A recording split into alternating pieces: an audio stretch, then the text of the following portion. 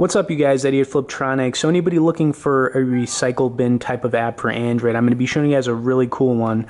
Before I get into this, you guys, please like and share this video, and if you haven't had a chance to subscribe to us, please do that as well. But anyways, I'm going to delete a photo, and I'm going to show you guys normally the photo would be gone, right? Unless you have it saved on, your computer or laptop or whatever, like a backup that way, or if you have it on an SD card. But let's say you don't have any of that. So I'm going to delete this photo.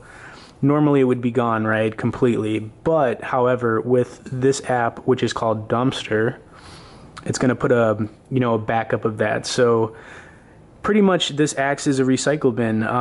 The app's called Dumpster, you guys. It's free to download. I'll leave a link in the description for it, but it's very useful because as soon as you delete something, it'll automatically, keep it for a little bit longer. And then there's going to be a few different options on it. You can share, delete completely, or restore. I'm just going to click restore, and now you guys can see that I clicked restore, and now let's go back to the photos, and you guys can see that it is back. So this is a really, really useful app, you guys. Dumpster is actually free too, to a certain point. If you have too much stuff in there, you have to actually purchase it.